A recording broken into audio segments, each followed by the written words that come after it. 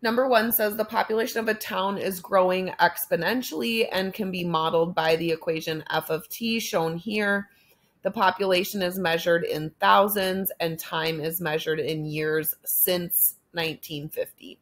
So what was the population of the town in 1950? And so that's just going to be our initial amount here of 42, remembering that it's measured in thousands.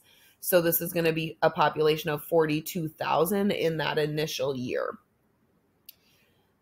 Part B says, what's the approximate percent increase of the population each year? So for this, we can take a look at the growth factor. So if we just isolate this part and we look at e to the 0.015t and we just do 1 year. Okay, so I'm just going to do the t as 1 to see what happens or what the growth factor is for 1 year.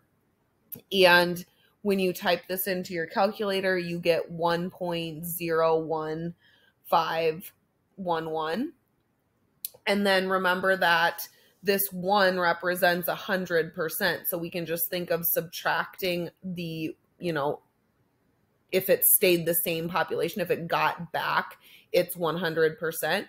So all we're really looking at here is this part of the decimal, kind of ignoring that 1 or thinking of subtracting 1 off. And so then we would want to look at this decimal as a percent, and that's going to be our percent increase. So then just multiply this by 100 or move the decimal over 2 places, and you get 1.511%. So that's how much it's growing each year. So according to this model, what was the population in 1960s? Now we're just going to take this equation or this function here, and we're going to plug in 10, since 1960 is 10 years since 1950. Okay, so 1950 was year 0, so 1960 will be year 10. And so we'll do f of 10. So this is going to be 42 times e to the 0.015 times 10. And when you type that into your calculator, you'll get back 48.8. And then remember that this is in thousands. So then this will actually be 48,800 for the population. So f of 10, or the population in 1960, is about 48,800. Number 2, the revenue of a technology company in thousands of dollars can be modeled with an exponential function whose starting value is 395,000, and t is measured in years after 2010. So we got a couple of things going on here. We're in thousands of dollars. The starting value is 395,000, and the time is years after 2010. So which function predicts exactly 1.2% of the annual growth? And so we want exactly 1.2% annual growth. So that means 1 time in the year, okay? Or after 1 year, just getting 1 year of growth. And so we can either know a couple of these things about what happens when our growth factor has an e here, or we can do the same idea we did in the previous example and just take this growth factor and look at it for 1 year and see what it is. So just plug in e to the 0.012 times 1 for t. So it'll just look like this. And when you plug this into your calculator, you'll get the growth factor for 1 year. So the growth factor is 1.01207. So the growth rate here, right, is just going to be looking at this part of it and doing this as a decimal, or sorry, as a percent. So 0.01207 as a percent is going to be 1.207%. So a little bit more than 1.2%. And then when we do this same idea for the growth factor in this equation, and we just do 1.012 to the first power for 1 year, when you type that into your calculator or when you just look at it, you know it's going to give you back this. the exact same number, right? And so then when you're looking at this decimal, 0.012, as a percent, that's 1.2% exactly. So this S of t is going to equal a 1.2% annual growth exactly.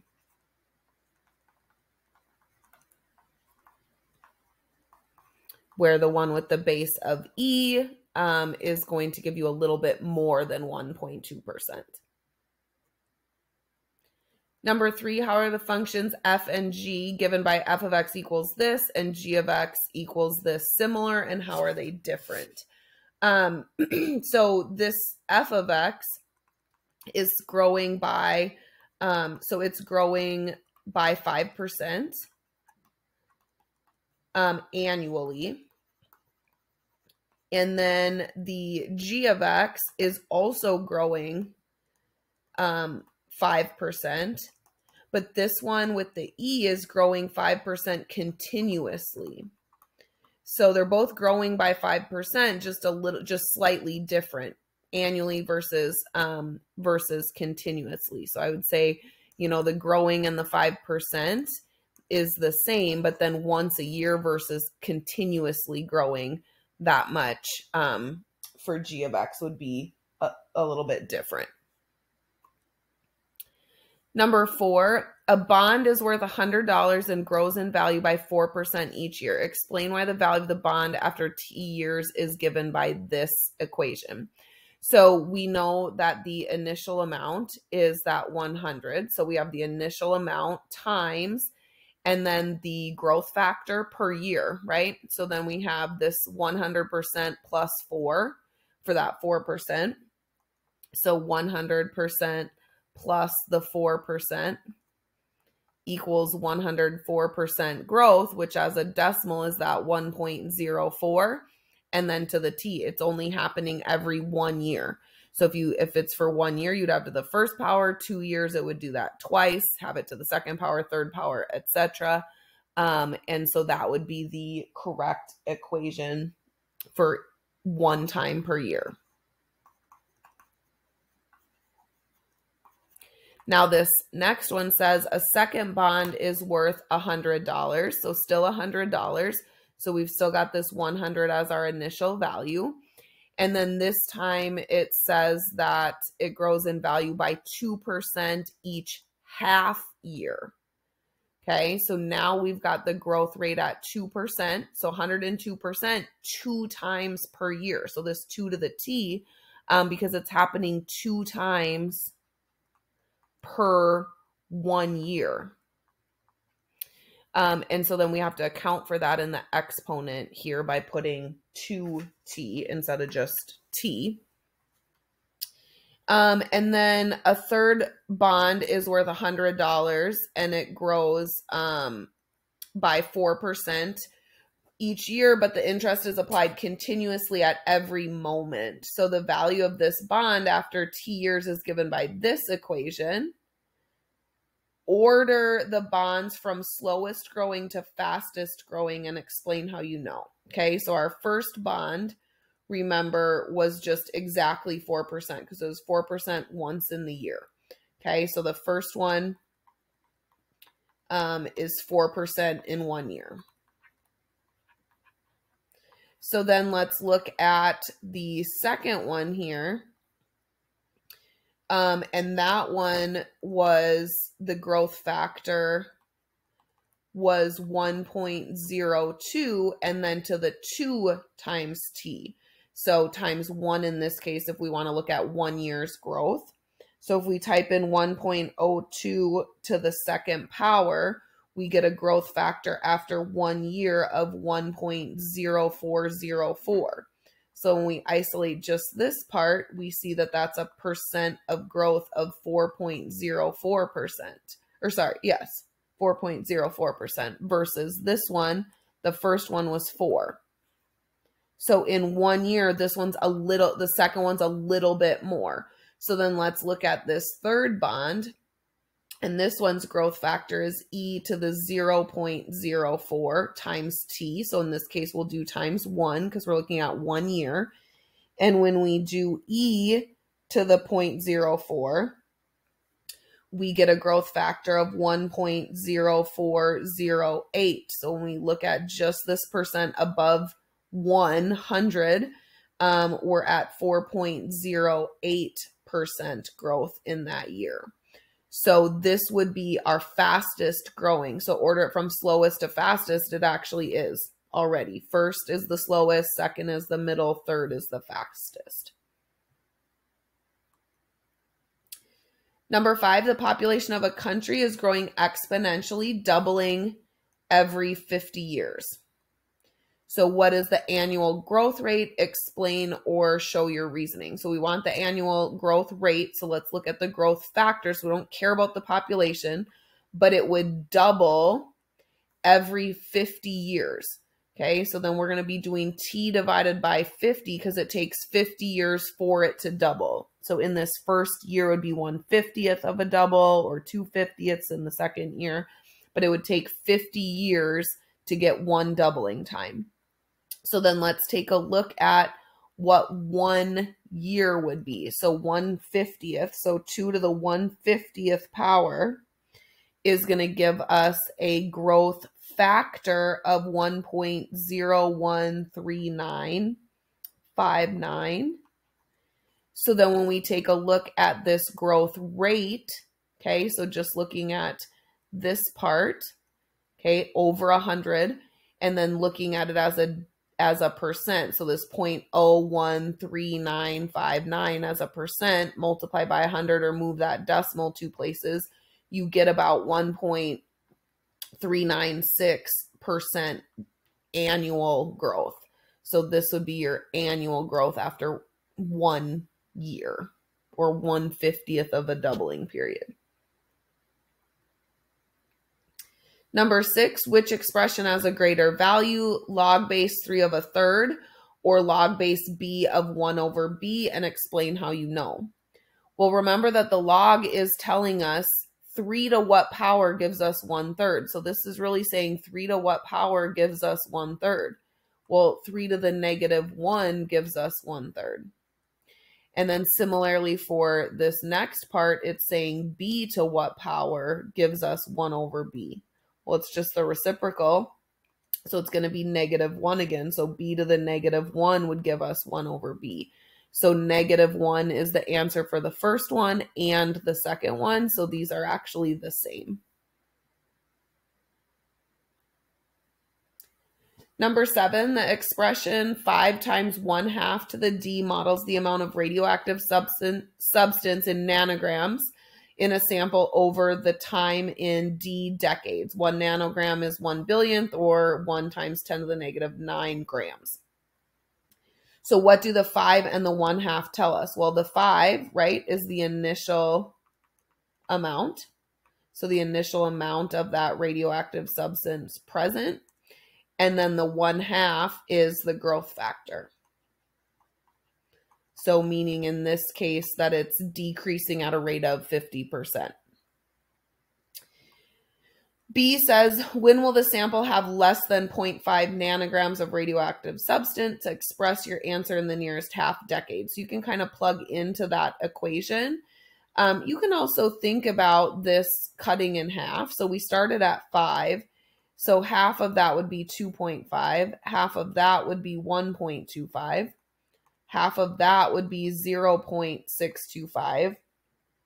And then half of that would be 0.3125. And the reason that I look at that is that tells me how many decades or how many half-lives are happening. So this is 1 decade, 2 decades, 3 decades.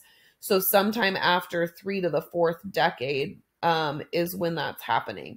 So for me, this would mean that it's going to happen at like 3.5 decades, and you can plug that into the equation to find out.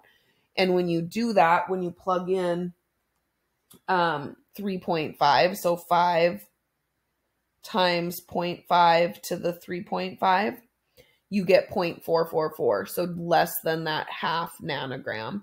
And that shows you that it's happening after 3.5 decades.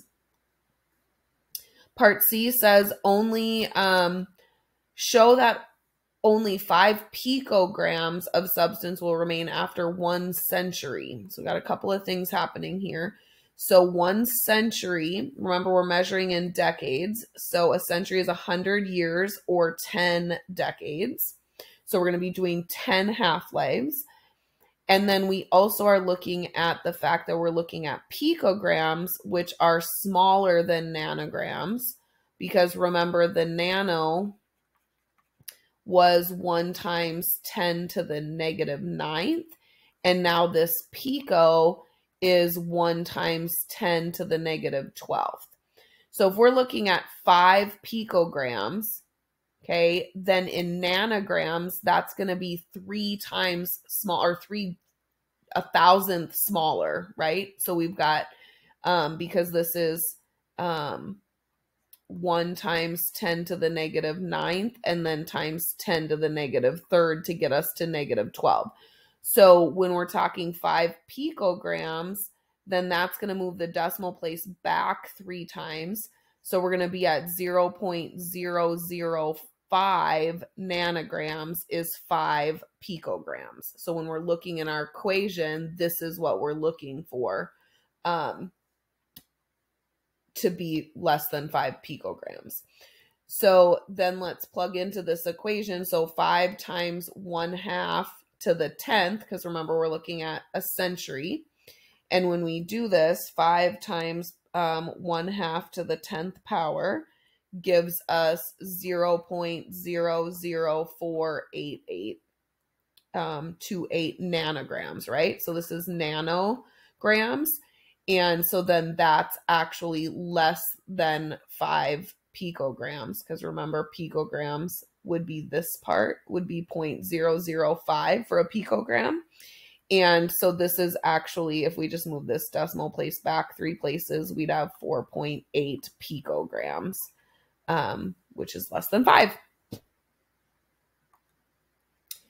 Number 8, select all true statements about the number e. So e is rational number. That's not true because it never stops and it never terminates. So it's like pi in that sense that you could never write it all the way out. E is approximately 2.718. That's true. That's a decimal approximation. E is an irrational number. It absolutely is. E is between pi, which is approximately 3.14, and square root of 2 on a number line, and square root of 2 is about 1.41. So yes, 2.718 or E would be between those. So this is true. And then E is exactly 2.718. That's not true. Okay, it is not exactly 2.718. It is approximately 2.718.